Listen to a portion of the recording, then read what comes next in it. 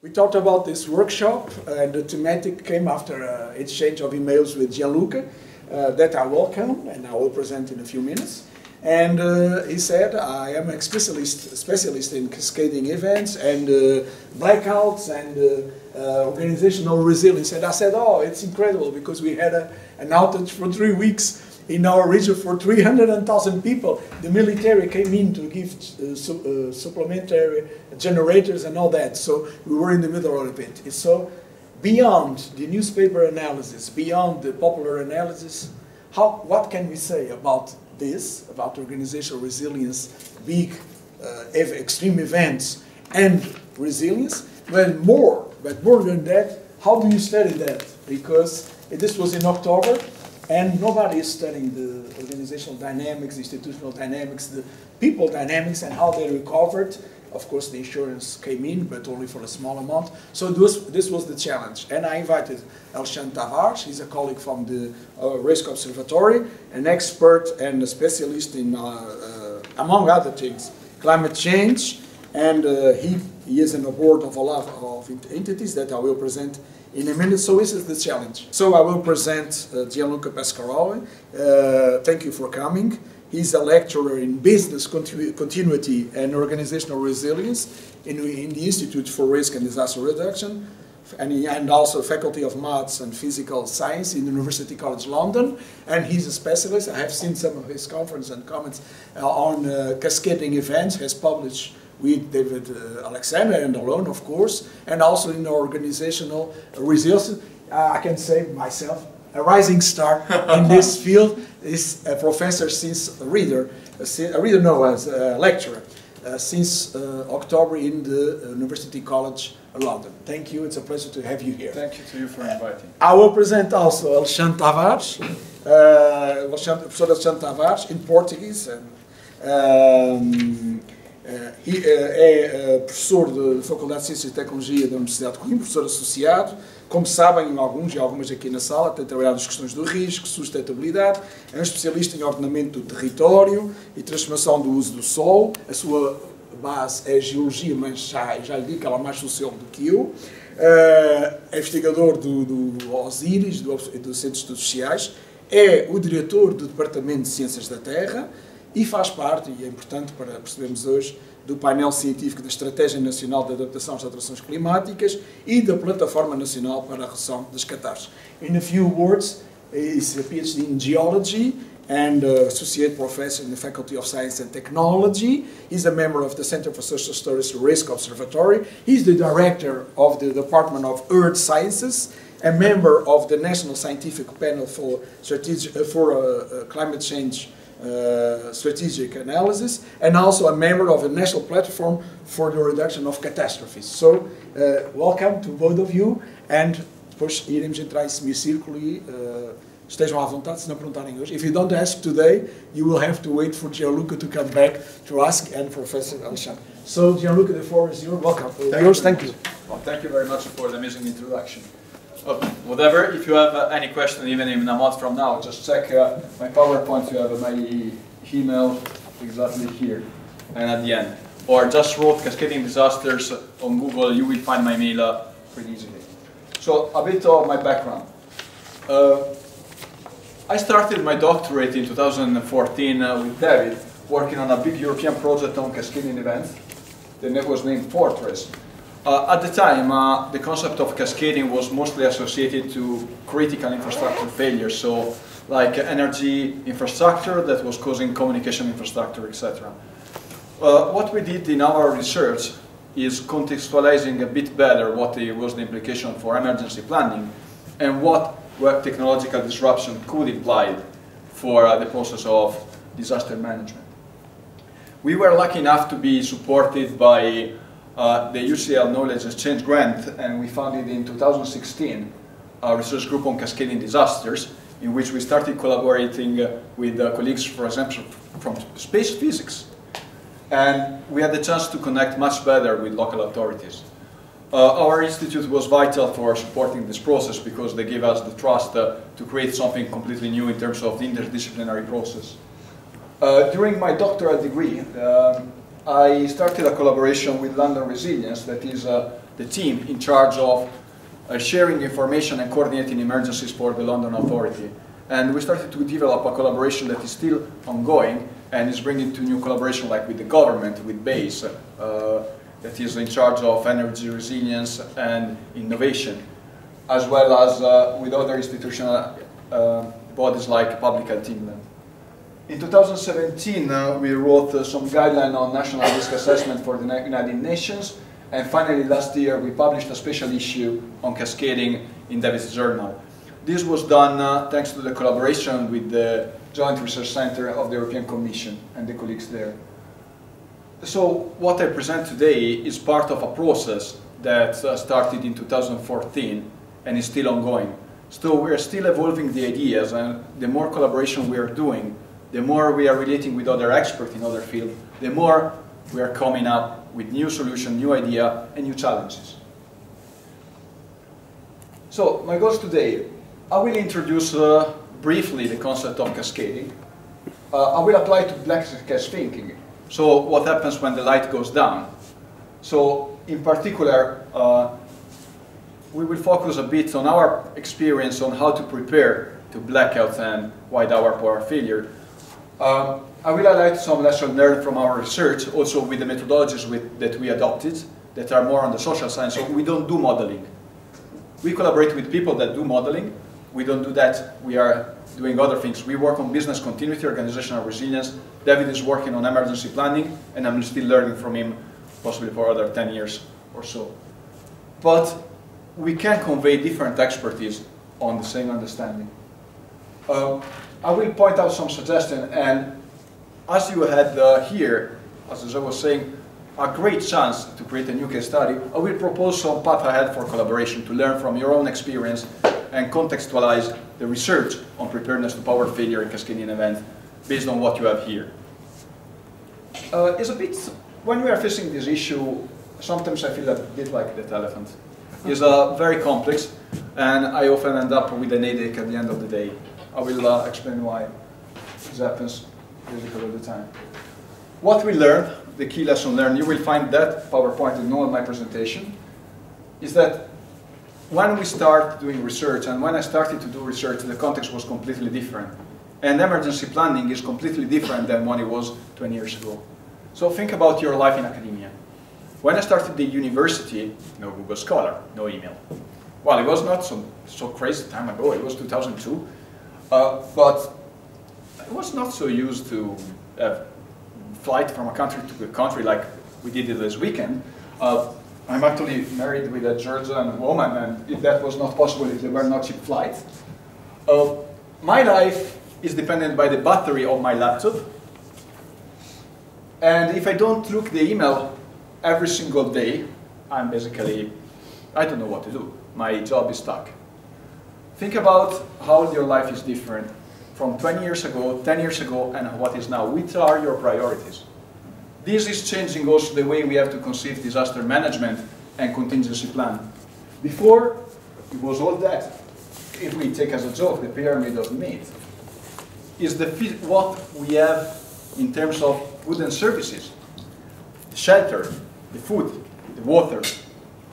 But sometimes now, those are dependent on all that, because the chain of supply can be dependent on global trusting, on international connection and global logistics, like what is happening with the UK with Brexit for planning for no deal.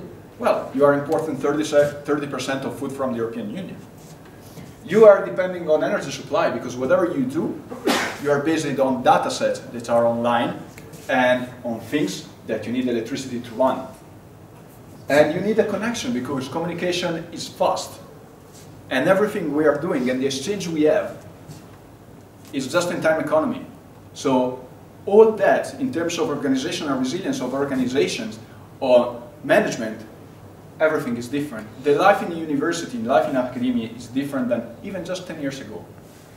So which are the implications for plans, continuity, and strategies? So we ended up with this definition on cascading disaster in 2014-15, where we understood simply that it's not just the primary impact the problem. It's not the water of the flood, the earthquake, but is what is coming up next. It's the chain of network and consequences that determine those secondary impact and escalation point. So what comes up next? Think about somebody punch you. Instead of being focused on the punch, is the problem that comes when the punch arrives to the backbone of the shoulders. You can fall down, but it's not the punch itself. It's the vertebra. It's what happens next. And if you look carefully at all these kind of problems, there are always vulnerabilities that were there and were not addressed. One of the key determinants in all this process, in particular in this presentation, is thinking about the impact on critical infrastructure. So, for example, electricity. This can be expressed in this way. So we are used to think normally to disasters, events, and planning in this way. So a sequential linear cause effect. Instead, what we see in complex event, in cascading, we have the trigger event, but what are the secondary emergency de-escalate, and which is the center of the problems in terms of deployment, or and what can be the critical element that have to be addressed in planning. Maybe it's not the flooding, because we don't live in a flooding area, but all the infrastructure we are depending on are in a flooding area, and our problem is the loss of services. So, as I was saying, those nodes, those points that can escalate, can be determined by critical infrastructure. This is a standard definition you can find. You can find a lot of definition. If you have doubts, there is a website named scipedia.eu, supported by European project, that collect nearly 58 of it.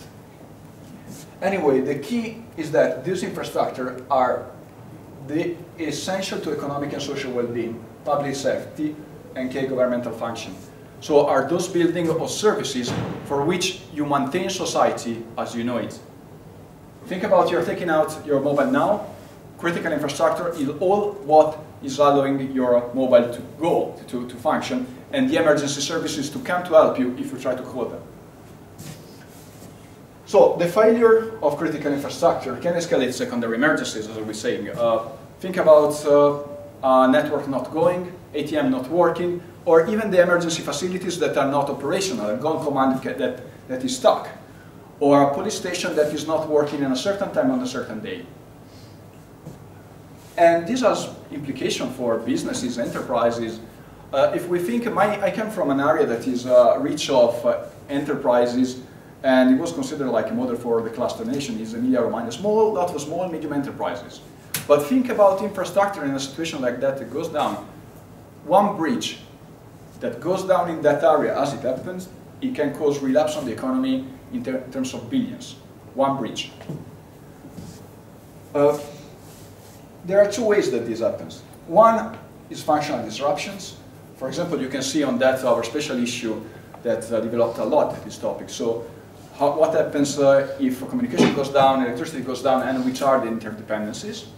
And the other one is the generation of new hazards, such as, for example, outage event, all the work that there's a bit Krausman in the JRC. So those hazards that come up from, for example, a biological system that goes down, sewer system that polluted the area, or a chemical plant that goes down.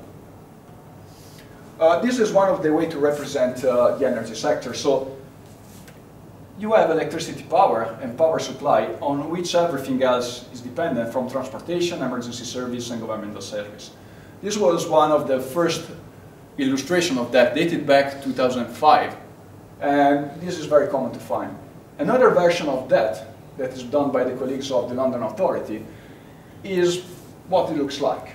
So the central electricity failure and the cross effect that it causes. So you see, you go out and the impacts are different. You go from something basic like effect on nurturing, healthcare, impacts in water, and then to wider community. And all the chain in the community that can be affected in terms of dependence of equipment, in terms of challenges for communication, etc. So this report is free online, feel free to check it. And the key problem in all that is that for understanding that often you have to have people that communicate it in the infrastructure sector. And it's not always what happens.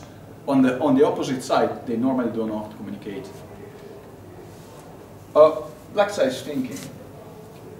in all that, we are used to think that our system is highly reliable.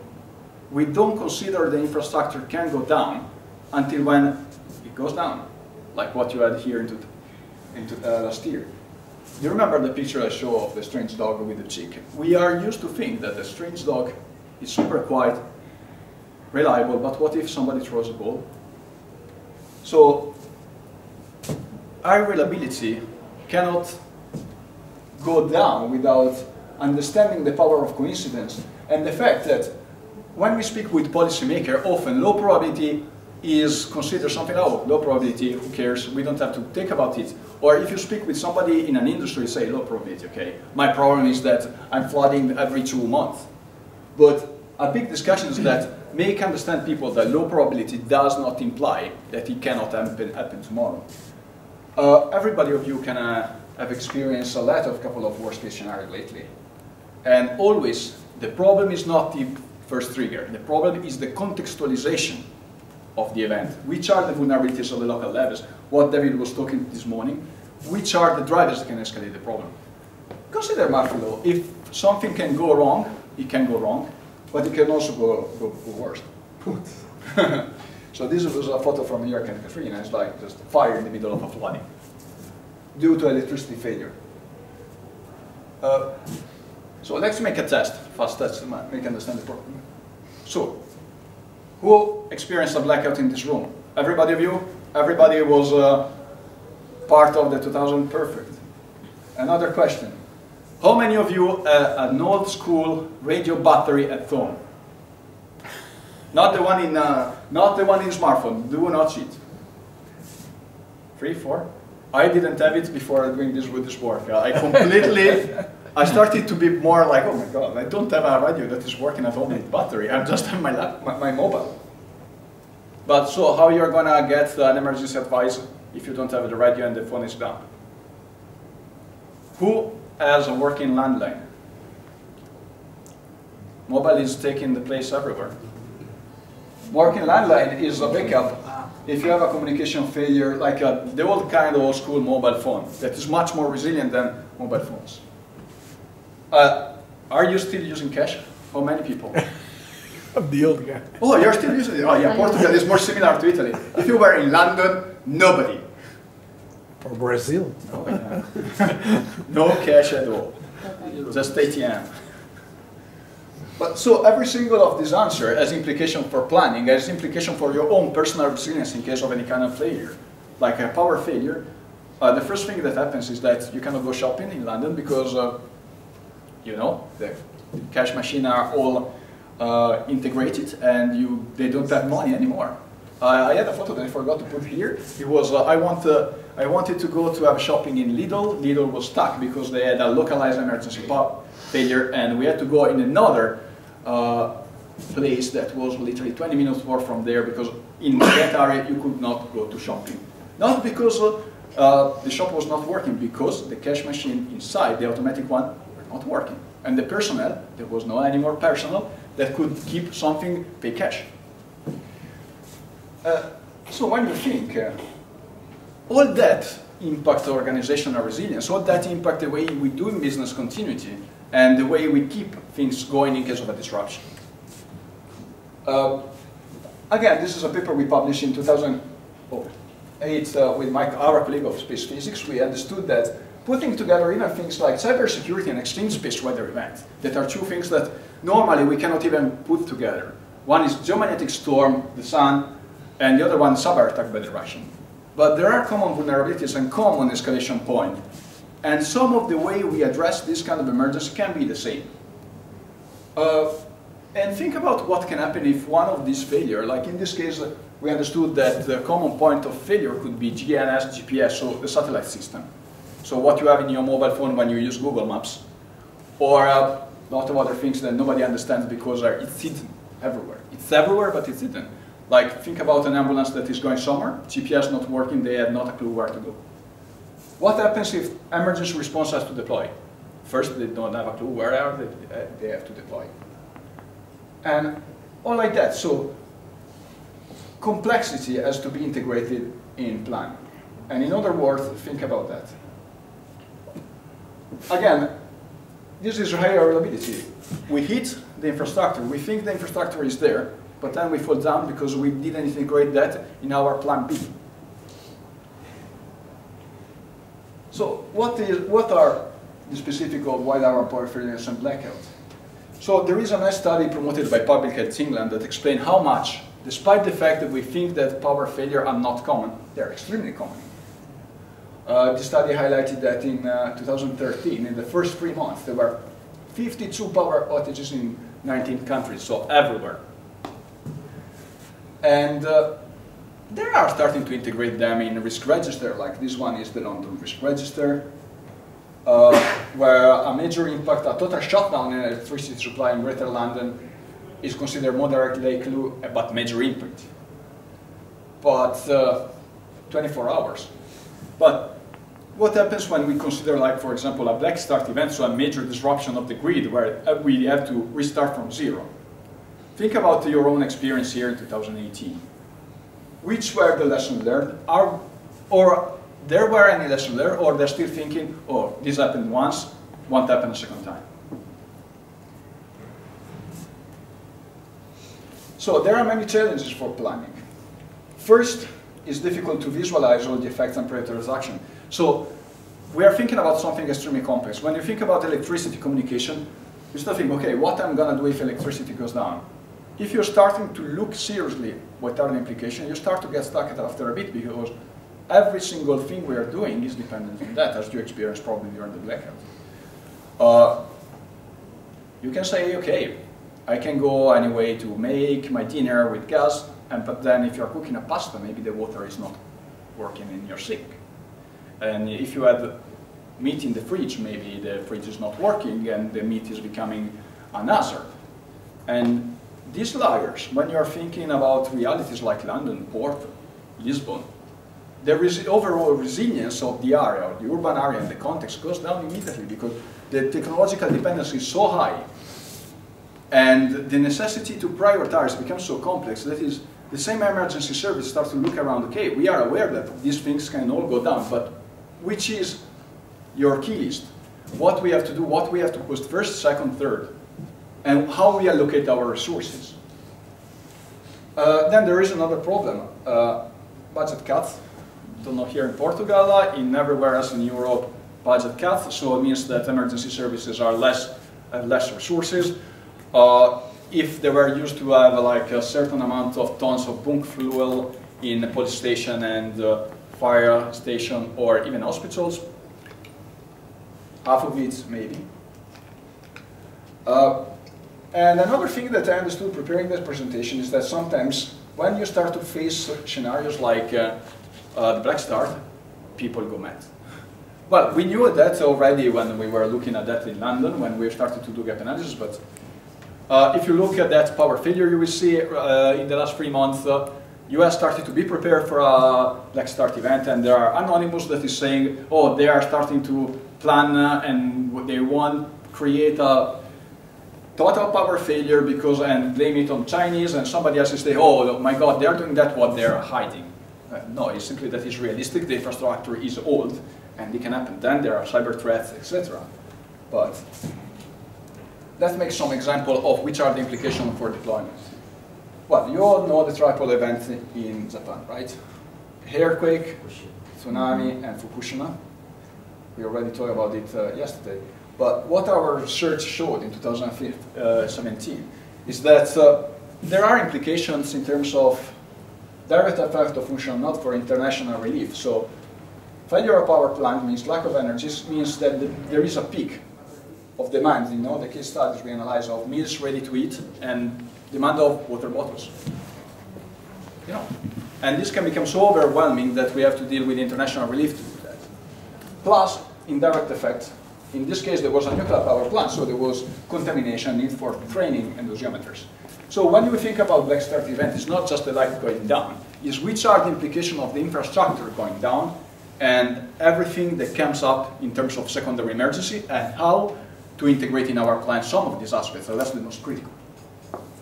Again, hurricane Sandy, hurricane, storm surge, but concurrence, so there was a cold wave, And there was an indirect number of life losses associated with that during the cold wave. Then there was that, but this is a fake. This is something related to 2005 that has been photoshopped. So if you're seeing that in some presentation, I was using it again, then I discovered it was a fake. What it was looking like was that.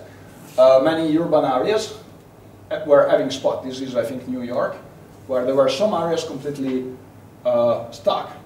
So think if you were lucky enough to be in one of the elevators, and you were there for hours, and think about all the small shops there, which were their business continuity plan in case of power failure, where they were throwing the food that was going bad because of weather, or expiring date, or refrigeration, and think about how you put water in a high-rise without the pump working.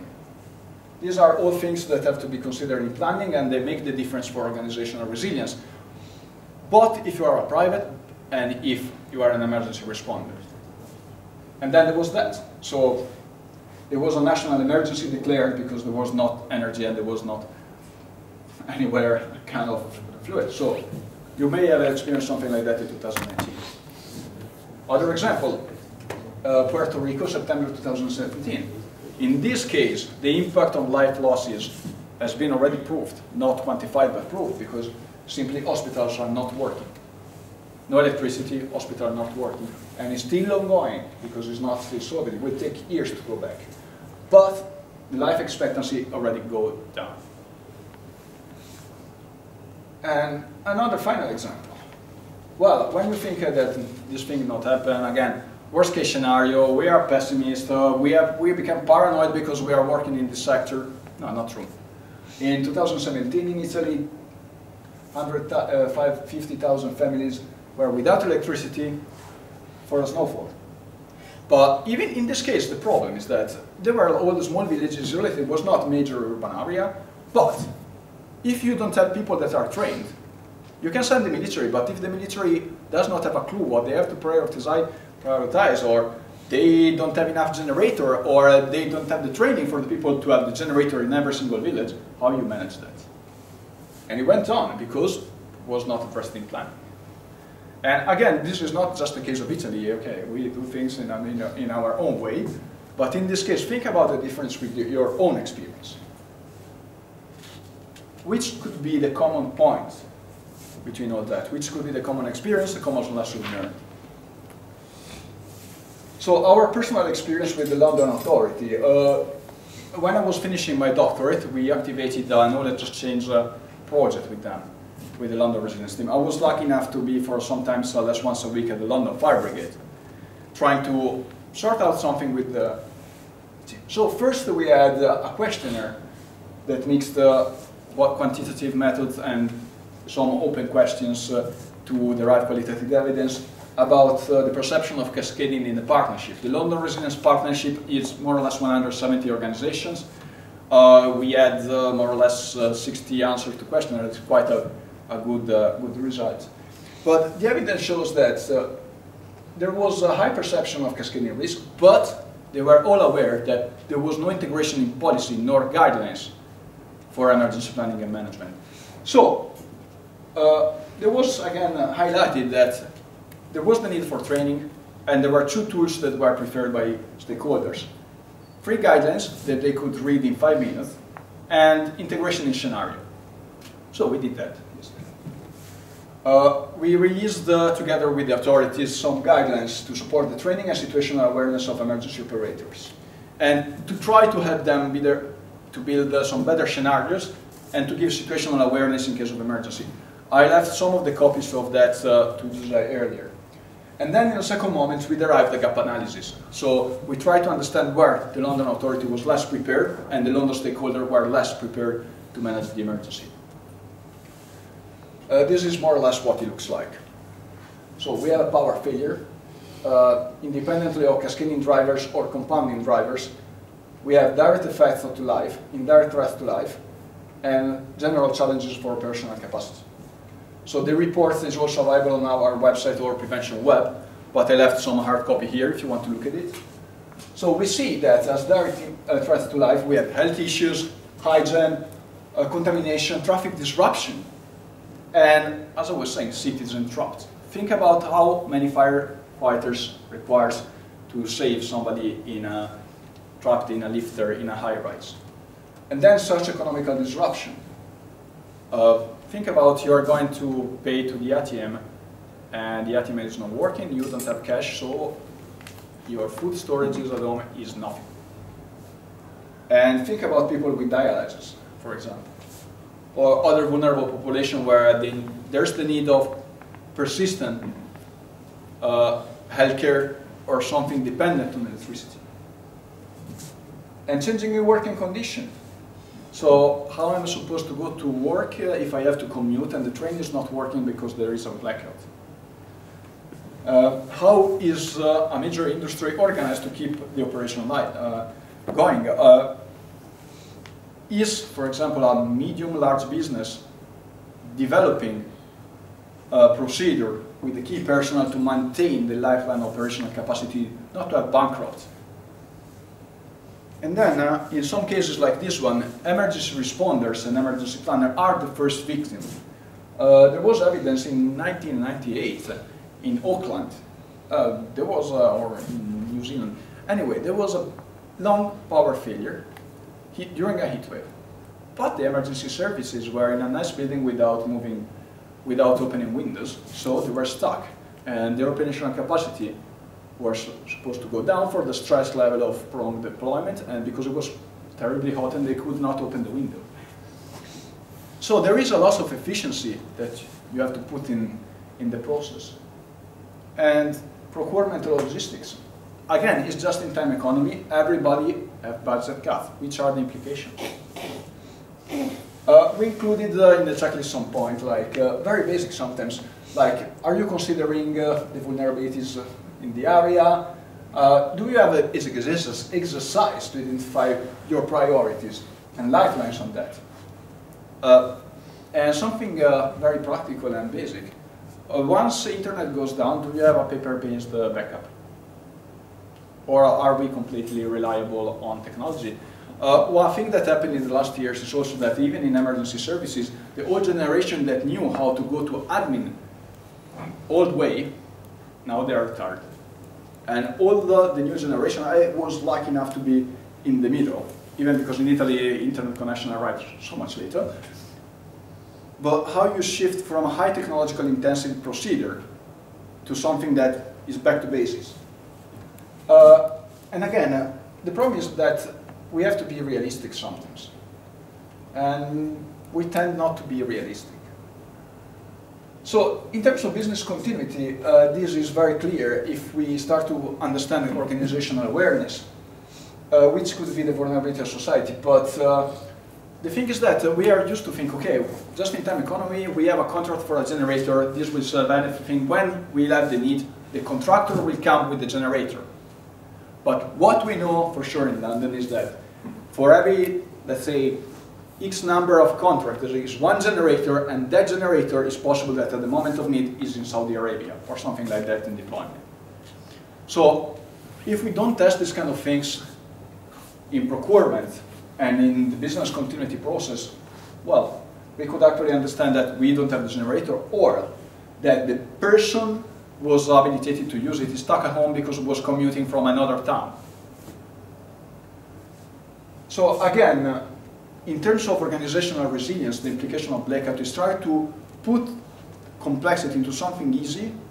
That means which are the lifelines that we have to keep operational capacity on, and organizational capacity, where we can plan for that, and which action, even basic one, we can undertake. So very fast before my time's run out. We did also a gap analysis for the preparedness of power failure in a strategic workshop where London Resilience provided complementary qualitative evidence on that.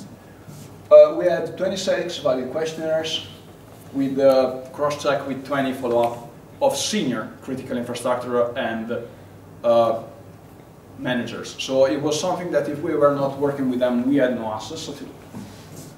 We investigated general perception of power failure and cascading and planning, response to recovery, and how to improve organizational resilience. So, results is not open to the public, sorry. We can talk in it when the figure is out there. But I can do some general lesson learned from that and the other review of literature we did. So the first point is that, well, even if we think that, according to what I just saw, you should think, okay, why not everybody has a plan for a blackout? It's so common. No, that is not what is happening. And despite the fact that risk registers are increasing the relevance of power failure and other technological events, we are still thinking in the old way, so it's not prioritized enough. There is a lack of understanding of what the public needs and how to communicate with them. When I started to do this research, I asked to one of my flatmates at the time, that was a very nice 24 years old Lithuanian girl, okay, so how you're going to take your information in London if your mobile goes down? I saw her face panicking. I grew up without internet, so I knew that you go to an institutional presence, so to police station, to get the information what to do, and eventually if I had to guide somewhere else or coordinate something. But this is a huge deal, in particular in cities like, think about Porto, think about Lisbon, think about everywhere there are a lot of tourists, how to communicate to the public, which could be the difference between a high urban area or like the center of Portugal. Which are the practice of communication in a situation like that that could be activated? So, which are the needs that we should give priority to? How can we keep communication with the vulnerable categories, like, again, elderlies, people with dialysis, or even just people with special needs? And the other thing is that the cascading effects of power failure are often seen as self-standing, and we are not even trying to understand what is electricity meaning for the other sector. So I focus on the lamp not working, but I don't consider the communication that is not working at the same time and transportation that is not working at the same time. And again, this has huge implication for business continuity, because I can prioritize which are the key personnel that I need to have on place on the day, who can telework, or which are the key logistic assets that I need to keep operational at all costs, if I do anything like that, while in the other case is chaos and I risk bankrupt. Or in case of emergency service, I don't deliver the service. Because you're in central London, nobody can afford accommodation, so you don't have anybody of the Met Police in certain areas, or you don't have civil servant in the office because they will commute. To sum up, well, we experienced the cascading in our complex event. We cannot focus just on the trigger. Sometimes we don't have to look for a complex solution to complex challenges. Here we have to go to basic. We have to detach what we have to do. So simply start to defining a series of procedures that can be done with low-touch technological intensity. Simply maybe having all the key emergency number offline on paper, having the key procedure offline on paper, and the list of people, what they're doing, where they are on paper. And then we have to exercise that with scenarios that integrate those aspects. And possibly find other solutions and start to buy, like I did, a hand cracker for charging the mobile with a radio. And keeping home some cash. Area of possible collaboration. I found it very, very interesting to understand your experience here in Portugal for 2008. So, we are trying to do some work about how to adapt policies and plan, but my question is, how can we learn something from your own experience? You have potential data sets here. We can do that quite easily, adapting the questionnaire we already did, or evolving that, integrating mixed method, for example. There are some questions I have and I wanted to develop with the fire brigade that we never followed up for, because at the time there were 3 terrorist attacks and it was a very complex period for them and for me. But how power failure can affect behaviors and households? How the period you had on blackout changed the behavior in the household, which were the plan B to which who shifted, and were there any differences between the areas? Potentially, you can use the experience you have here to test of that. That is terrible for what happened, but it can be a great element to get new lessons. Another thing that Well, we can potentially even think to elaborate the guidelines we did already, translate it in Portuguese, and adapt it to your own experience and put it free aware online also on Prevention Web again. That could be another thing that could be useful also in Brazil, for example. That could be another thing if local authorities are interested. That's a very easy way to help. And forthcoming, we will release very soon another report on GNS and GPS failure done with the government. We did a couple of workshops on that in London. The last one, the Royal Society.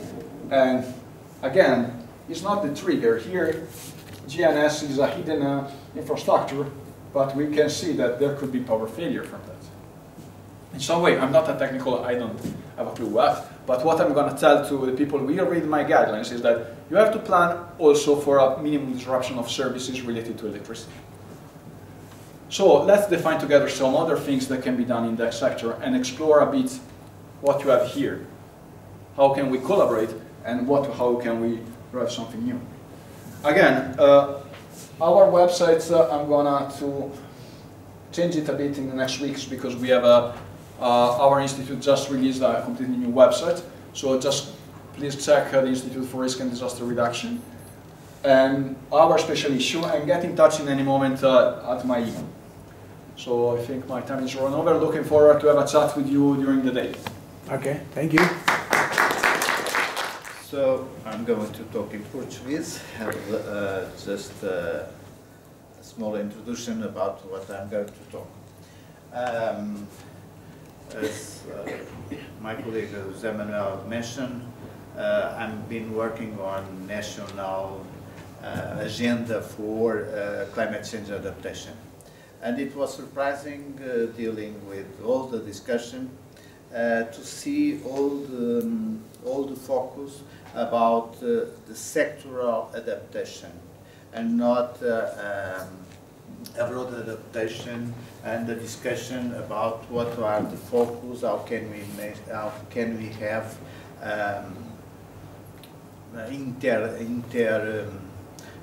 interoperability of the actions.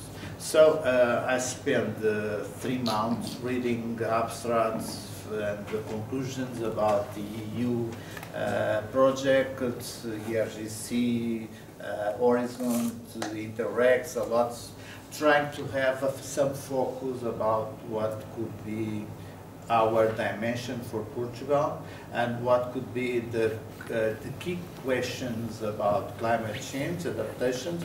I'm not worried about mitigation.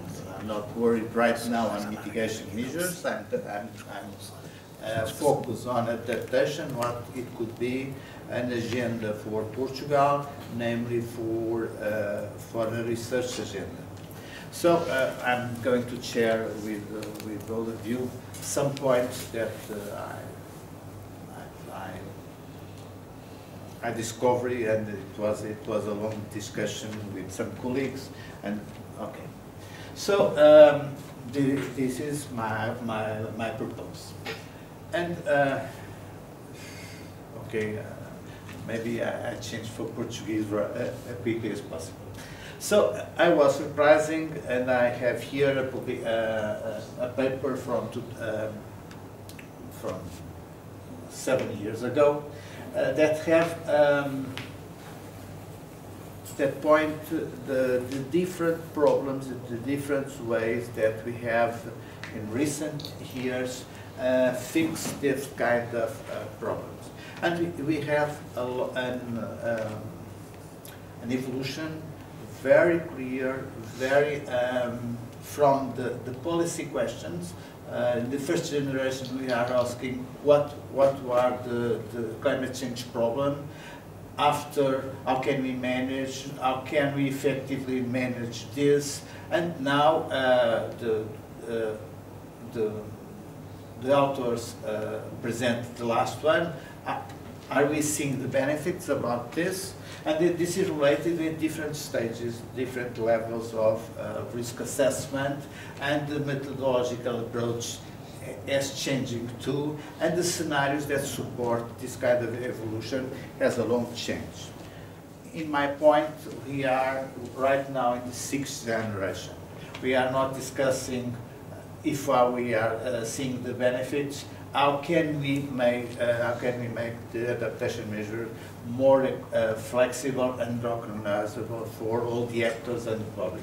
And the strategic, I think it's always changing, and now we need a demonstration for based in a deliberative approach to share and to implement this kind of adaptation. I think so. I think this to promote this kind of open mind about what is going to happen so quickly about our way of doing the adaptation for climate change. And what is the frame about this? We have always a discussion between a predictive way of doing this, and it's based on the critical thresholds based on historical records, or in the global scenarios. So we have a top-down approach, a bottom-up approach, but this is a way that we see in space and time a big difference between what we think about the future vulnerability thresholds, and the PCC has always the need to have different scenarios and different approaches for both of the scenarios. So we are always dealing of different kinds of options, and from the standard approach, and one it's based on local approach. So there are the different, and when we see when we want to have different approaches, local approaches, from the global to local, a different scale, we must have this in mind. I have here some topics about this. The World Economic Forum clearly stated that we must have we must complement the mitigation topics with adaptation measures, and this is our dealing with the decarbonization of the society, and different topics is no longer sufficient to make this approach. And DPCC in the last records clear recognized that we have some planning adaptation measures, but with limited responses getting. So we have built some options. We try to translate this on planning, framing the changes, but we don't have a sufficient response implemented. So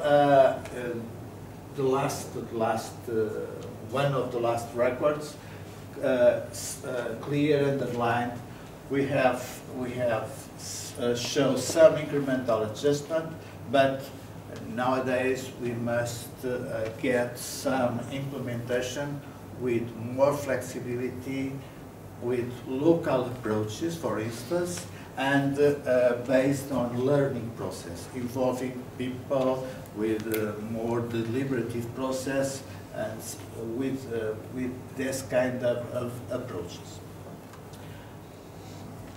As mentioned before, Sendai framework clear stated that the population affected is a focus, and the losses and the critical infrastructure are there too, are essential to increase their resilience. One topic that's clear in all the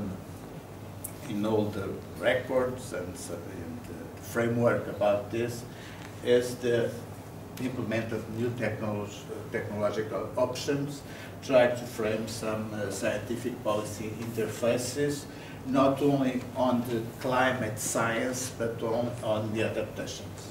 And try to get some supply chain interruptions, access to goods and resources, anticipating the emergency. So trying to build a more integrative approach, not a sectorial approach.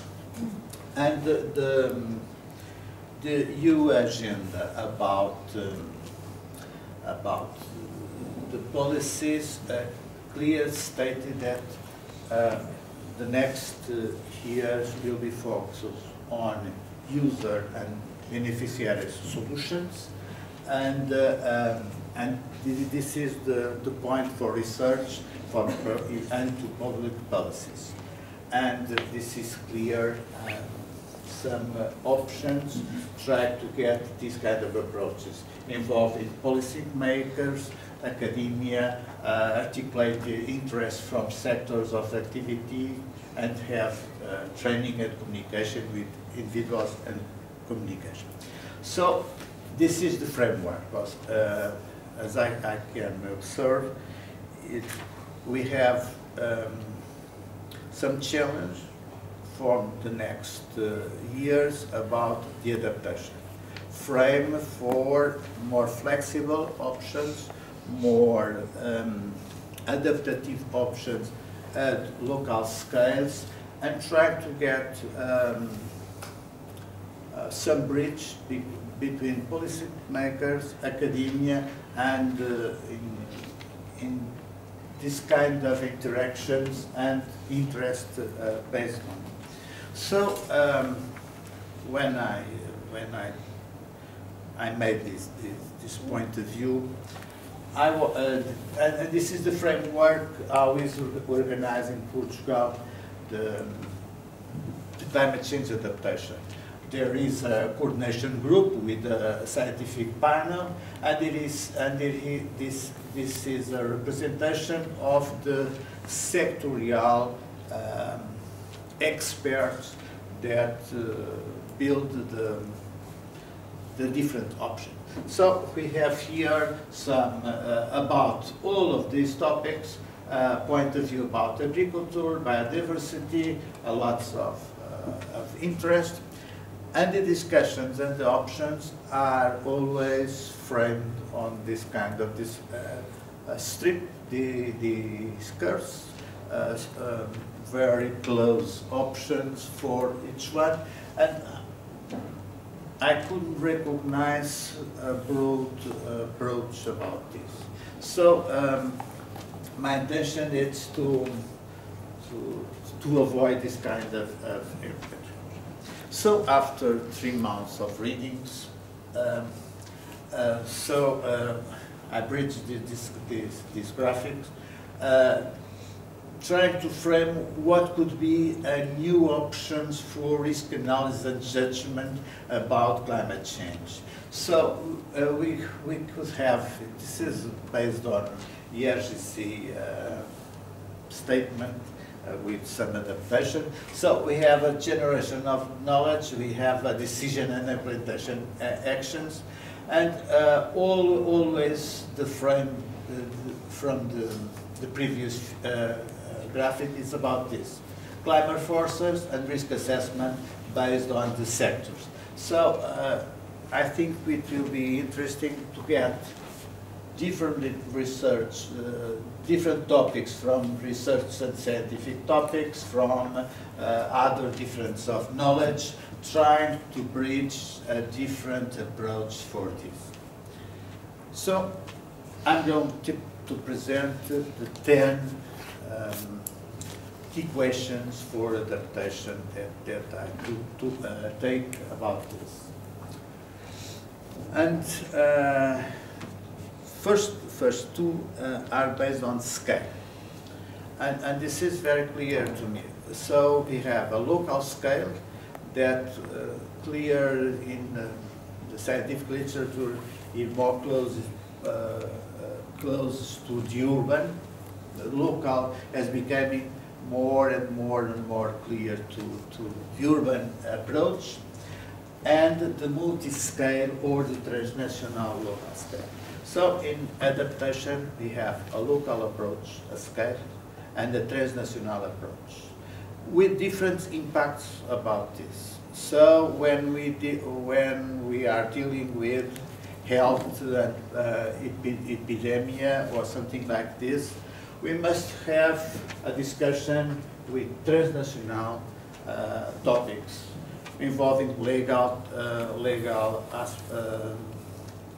approach for regulatory cultural framework when we're dealing about dengue or about some disease about forests or something like this. Or, as in Portugal, as we deal with water basin between Portugal and Spain. How can we deal with the supply? This is a dimension, a transnational dimension that have a different frame from the local-based approach. So this is two topics based on scale.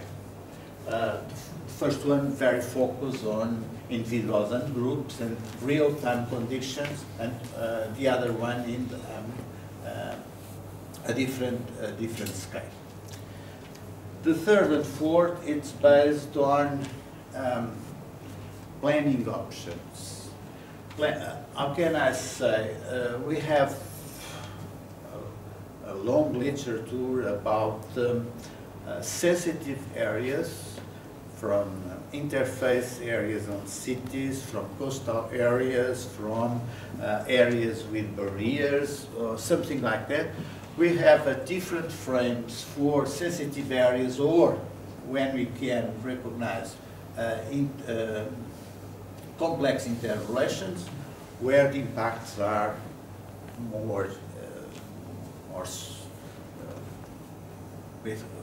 with more impacts than in the other areas. And for extreme events are extremely important. For Portugal, for instance, this is the interface of rural and cities, it's very important, and the coastal areas. And another topic that I'm very clear about this kind of options, it's about planning adaptation. So we have a discussion in Portugal about forest planning, special plannings about forest, about urban, about dealing with new options to use the territory and the resources. And forest management is an example for diversity, for coastline planning and risk management, for dealing with master planning. So this is a focus on planning, not in territory, but we're getting some options, some tools to get this. Surprisingly, it was the adaptations clear, identified the rural areas as specific areas to get adaptation. And this is not discourse very polite about this. So we have areas about this kind of characteristics where the adaptation measures is about soils regenerations, forest, water quality and quantity, or biodiversity, ecosystem service, something like. So we have some strategies, clear point for rural areas, as supporting for another dimension, for instance, supporting or complemented urban areas. But the natural resources on rural areas are emerging as different topics about this. The 6 and 7 is about, as was mentioned before, something about critical infrastructures as feedback for social functioning in different topics, and developing of innovative technology, namely on remote areas, imaginary focus, getting real-time data for monitoring or getting image, or getting some information for air and land and water animate vehicles, or some options trying to get a better use for resources, demand, access or distribution, for instance, for food, energy.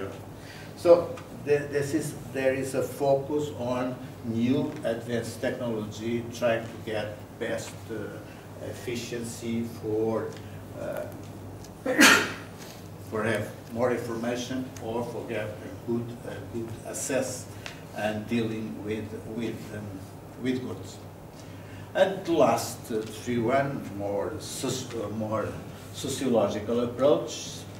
It's social vulnerability, as we have here in SES some credits. It's an emerging area with a focus, and David Alexander stated this in this morning. And another topics, it's very close to use of focus on users or beneficiaries, and this could be stated from different approaches, from the individual producers of information, for crowdsourcing, for instance, for now it's very common in Germany, the discussion about the volunteers and what importance of volunteers on the civil protection, or the existence of contingency systems for individuals, for family, for instance. So, and the last one, it's about one topic that's emerged very clearly. It's important to get trust about this kind of discourse and to get involvement. So it's the part involving the risk category, the risk discourse about this, and the communication. So those are the topics about the challenge for climate adaptation. And if I put here, and this is the last slide, if I put here, and if I made links for Portuguese adaptation measures for the next 10 years, I could recognize for Portugal 4 main areas for adaptation. Not sectoral adaptation, but 4 dimensions for adaptations. And one is based on cities, on urban areas, where we have problems of health, problems of energy, problems of mobility, problems of dealing with water recycling. So some of the topics are very stressful on urban areas. The other it's life. How can we get resources and life with all the discussions about cohesions, about this on rural areas. And we have here a long discussion, how can we get a balanced way of dealing this on urban and rural areas. Another topic, it's very common, it's a long discussion about in Portugal, it's the coastal areas, where we have 3 different discourse about this. The academic discourse about coastal areas, the users discuss about, and the manager discuss about coastal areas. So we must have for climate change adaptation, for the coastal system, a strategic and deliberative management. And this is the only way to get this kind of approach. And last one, it's very particular, not with special impact, but with framed on different magnitude of catastrophic events, where emergency support could be dealt with. So, in my point of view, if we recognize 10 topics about what is framed about climate change for Portugal, we could deal and could get a graphic where those topics are the main topics to get adaptation. And this is my reflections about this. Thank you. Thank you.